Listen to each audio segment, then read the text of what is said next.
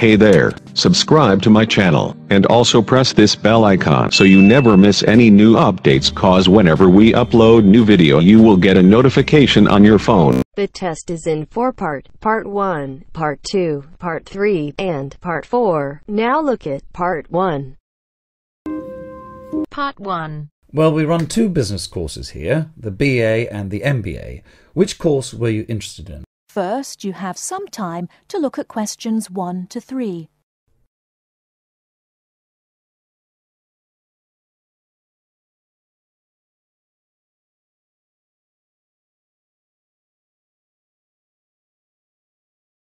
Hi. Good morning. Can I help you? Yes, I'd like to enrol in your business course. Well, we run 2 business courses here, the BA and the MBA. Which course were you interested in? I don't have a degree, so I won't be able to study the MBA. That's right. Okay, if you'd like to give me some details, I'll complete an application form and someone from the business department will contact you directly.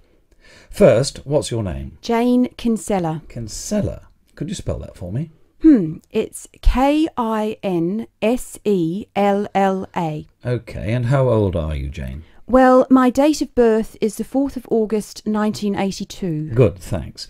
Can you tell me where you're from? I'm from Britain. And where do you live now? Number 32 Maich Road, Auckland. Can you spell your road name for me? Yes, it's M-A-I-C-H. Right, thank you.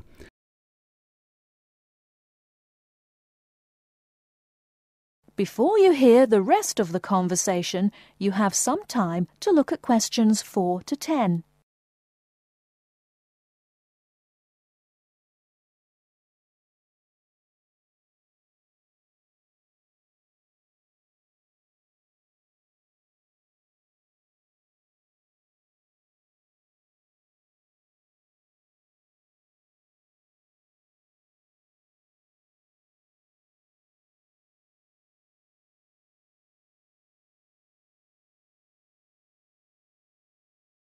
Now listen and answer questions 4 to 10.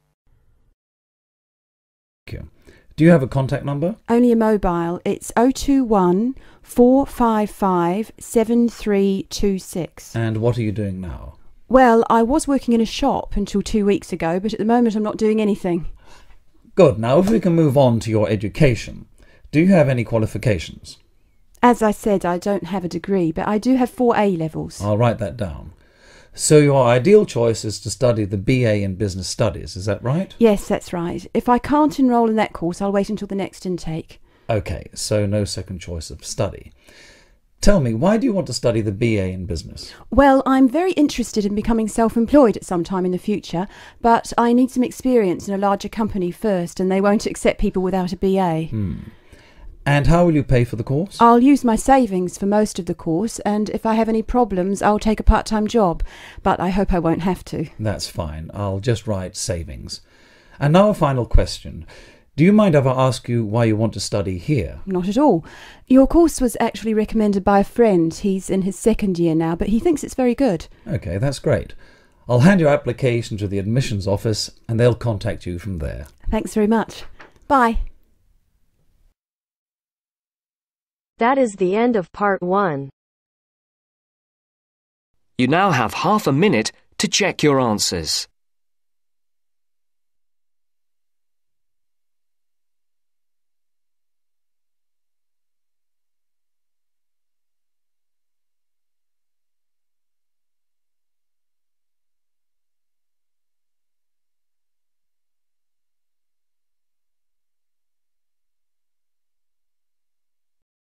Now turns to Part 2. Part 2. You will hear a student called Sarah talking to her college tutor about some research she has to do as part of her course. First, you have some time to look at questions 11 to 17.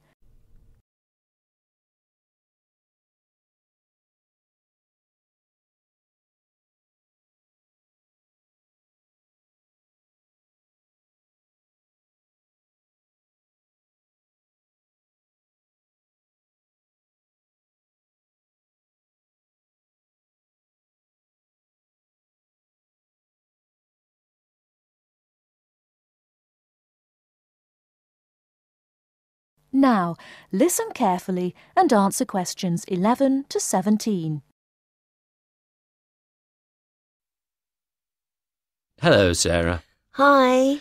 So, you want to talk about your research project? That's right. I want to find out how many people use the Tourist Information Office and what they think of the service they get. Interesting. Have you written your proposal yet? No, that's what I wanted to ask you about. What should I include? Someone said I should make a list of my aims first. Well, I don't know about a list. A statement of aims is the correct term. It's just a quick summary of what you hope to get out of the project. OK, and should I include other documents I've prepared, like the questionnaire? I'm still working on that. I can check that later, but I think it's good to prepare an information sheet for participants. It would help you to think about interview methods. It'd be good to see that soon. Oh, right. And I want the project to have statistical data, not just to be a collection of opinions. That's good. So that should be clear from the proposal too. Great. So what else must I include in the proposal? Or are some things optional? OK, some things that people normally put in a research proposal don't really apply to you, like any costs involved. That can be really important in some research projects, but as we don't have a budget, it's not something you need to include. Any costs have to come out of your own pocket, I'm afraid. Yes, I understand that. But I do need to know your criteria for choosing who to interview. I've got to check that you're using good sampling principles, for example. Sure. And what about the way I'm going to analyse my findings? That's not essential at the proposal stage on this project, but if you've got some ideas, include them, because it could save time later. OK. And do I need to make it clear how the report will be organised? Oh, I'm going to be giving you a template to use, so there's no need to go into that in the proposal. Great, thanks.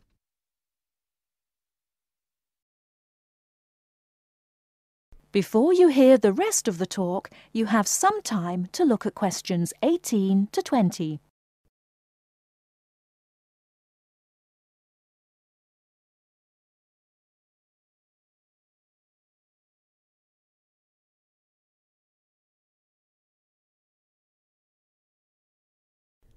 Now listen and answer questions 18 to 20. Actually, another thing we could discuss now is making sound recordings of interviews. Oh, right. Do I have to record them all? I could try to get as many as possible, but it'd be rather expensive. Yes, don't worry. You only need a few chosen randomly just to give an idea of how the interviews are going. You can send one in each time you update me on your progress. OK. How often should I do that?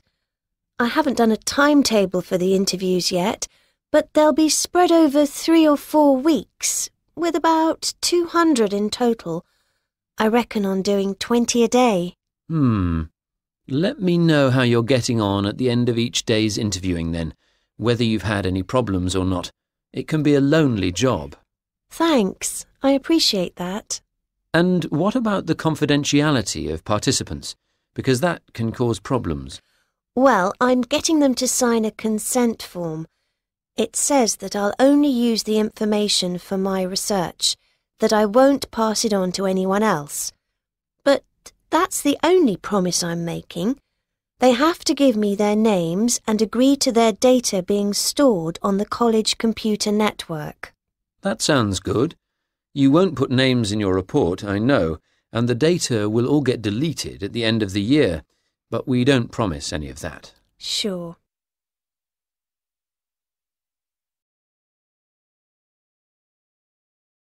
That is the end of part 2. You now have half a minute to check your answers.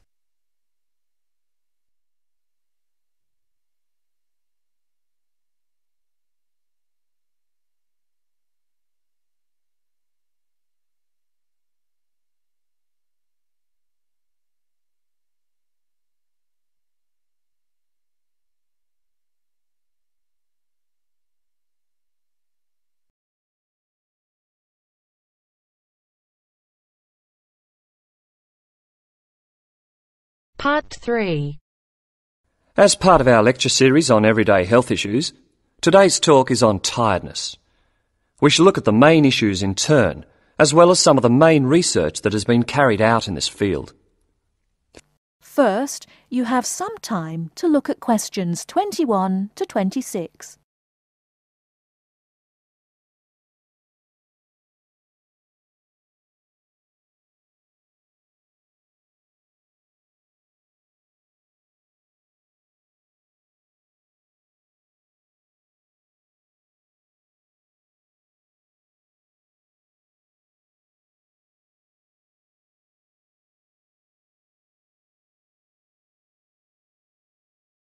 Now listen carefully and answer questions 21 to 26. Good morning. As part of our lecture series on everyday health issues, today's talk is on tiredness. We shall look at the main issues in turn, as well as some of the main research that has been carried out in this field. Firstly, it is clear that tiredness is on the rise. No official data exists on the rate of people reporting to doctors with recurring tiredness, but it's a very common complaint. Research suggests that people are not relaxing properly and often work when they do not have enough energy. Furthermore, products to boost energy are also on the rise. Sales of so-called energy drinks loaded with caffeine and sugar have grown by 23% over the last year. And this is not the only instance of an increase in products claiming to boost energy. Guarana, a herbal stimulant, can now be found in everything from chocolate bars to tea bags. Now let's examine what it is that's making people so tired. Dr. Liebhold, a Sydney GP, has done extensive research into this, and he believes that financial pressures, not taking holidays, and not having time off when you become ill due to fear of losing your job are all common causes. Some of the other suggested causes are low oxygen levels in offices, poor diet, or illness. The problem is that tiredness is a symptom of just about every kind of illness, which makes tracking down the cause all the more difficult. The next question to ask is, are people getting enough sleep? Dr. Mansfield from Melbourne's Epworth Sleep Centre, who specialises in sleep disorders, says insomnia often arises when people are going through a stressful period. Mansfield often needs to re-educate people in how to get off to sleep. He recommends keeping your body clock regular by going to bed and rising at similar times every day, and not drinking too much caffeine. And there is some truth in the old story about having a glass of hot milk before bed. Milk contains the amino acid tryptophan, which has been shown to help induce sleepiness. Turning to the question of why we need sleep, researchers are still trying to answer this fundamental question. Sleep deprivation experiments have shown that after 14 days without sleep, rats will lie down and die. And after only 3 days sleep loss, humans get confused, forgetful, and start having hallucinations. So whatever sleep does, it is important. Before you hear the rest of the talk, you have some time to look at questions 27 to 30.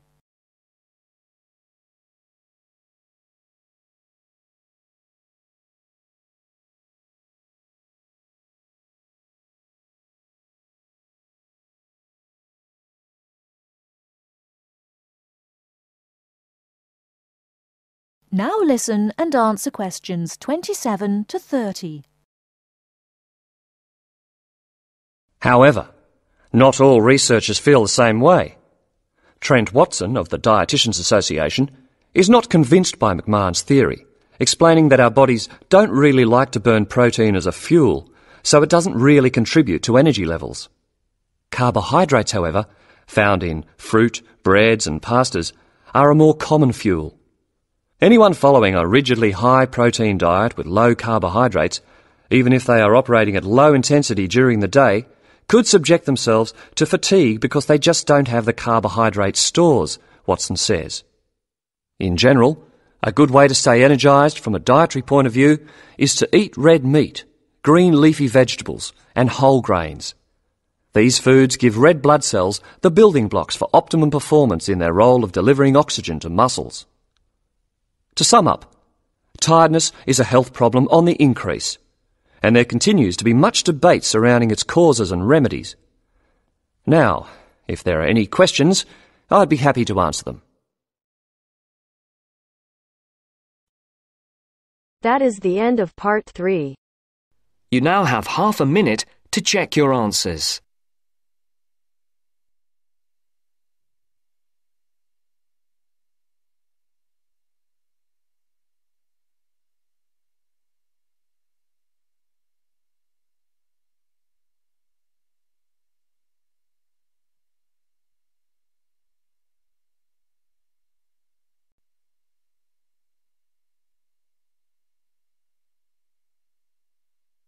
Now turns to part 4. Part 4. Hear a talk given by Don Parker, an expert on computer security, about the computer criminals. As you listen to the talk, fill in the gaps numbered 31 to 40. First, you will have some time to look at the notes below.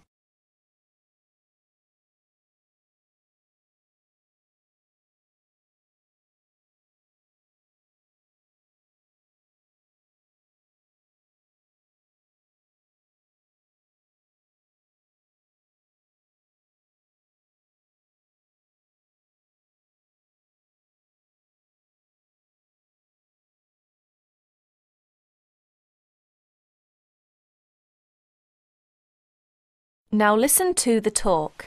Hi there. As an expert on computer security, my job is to oversee and analyse the phenomenon in computer users. Computer has been commonplace in our daily life, make our life and work efficiently and lively. However, with the development of the computer technology, computer crime has come to arise more people's attention. Now, in respect of this topic, I will present some of my view and studies. What kinds of people are perpetrating most of the information technology crime?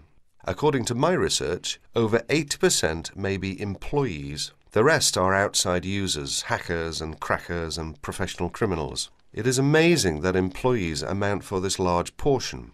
Let us see them in detail. Employees. Employees are those with the skills, the knowledge and the access to do bad things. Dishonest or disgruntled employees pose a far greater problem than most people have realized. To most supervisors and some experts, they worry that dishonest employees or outsiders can more easily intercept communications or steal company trade secrets. Workers may use information technology for personal profit or steal hardware or information to sell. They may also use it to seek revenge for real or imagined wrongs, such as being passed over for promotion. Sometimes they may use the technology simply to demonstrate to themselves that they have the power over people.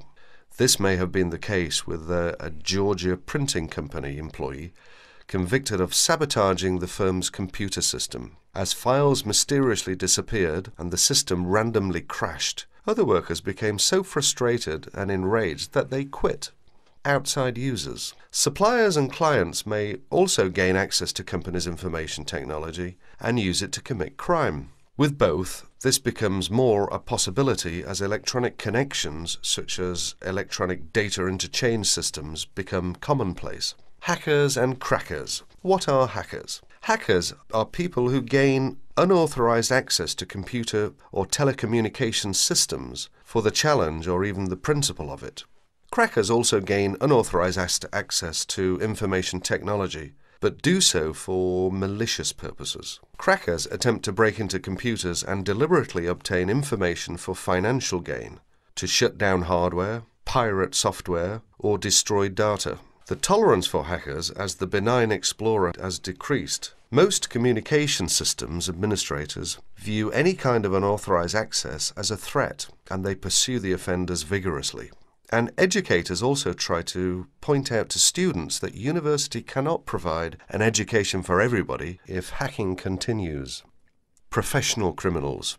Members of organized crime rings don't just steal information technology, they use it in a legal way as a business tool, but for illegal purposes. For instance, databases can be used to keep track of illegal gambling debts and stolen goods. Drug dealers have used pages as link to customers. Microcomputers, scanners and printers can be used to forge checks, immigration papers, passports, and driver's licenses. Telecommunications can be used to transfer funds illegally.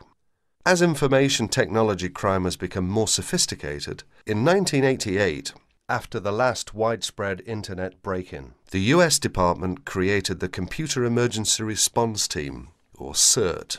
Although it has no power to arrest or prosecute, CERT provides round-the-clock international information and security-related support services to users of the Internet. Whenever it gets a report of an electronic snooper, whether on the Internet or on a corporate email system, CERT stands ready to lend assistance. It counsels the party under attack, helps them thwart the intruder, and evaluates the system afterwards to protect against future break-ins.